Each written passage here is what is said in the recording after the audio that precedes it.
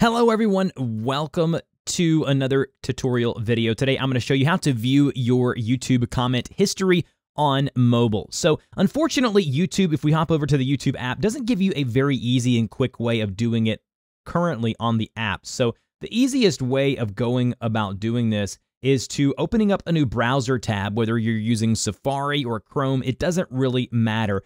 And then once here, go to youtube.com. And then once here, you're going to see the mobile YouTube site. In order to request the desktop version of the YouTube site, if you're on Safari, just tap on the two A's up in the upper left-hand corner, and you'll see a drop-down menu here where it says Request Desktop Website. I'm already there, so it says Request Mobile for me, but just tap on the one that says Request Desktop Website there.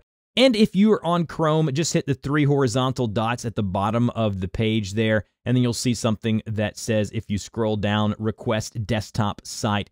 And if you do that, you'll be taken to the desktop version of YouTube. All right, so once we are here on the desktop version on our browser, on our mobile device, go ahead and log into your YouTube channel like you normally would. So if you're not logged in, you might want to hit the three lines in the upper side of the screen there, and you'll see where you can sign in. You'll see your channel icon or logo in the upper right-hand corner of the screen once you're logged in.